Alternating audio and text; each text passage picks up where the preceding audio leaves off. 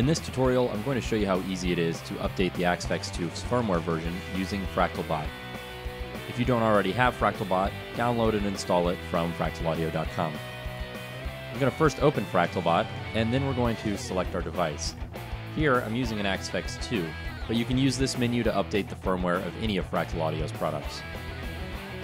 Now that I've selected the Aspx 2, you'll see that I have 3 green checks, which means we're ready to go. Now I've downloaded this zip file containing the firmware from FractalAudio.com, and I'm going to extract it to my desktop.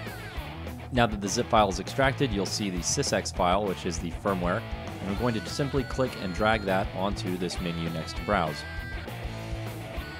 Now the green Begin button is lit up, and we're ready to go. Hit Begin.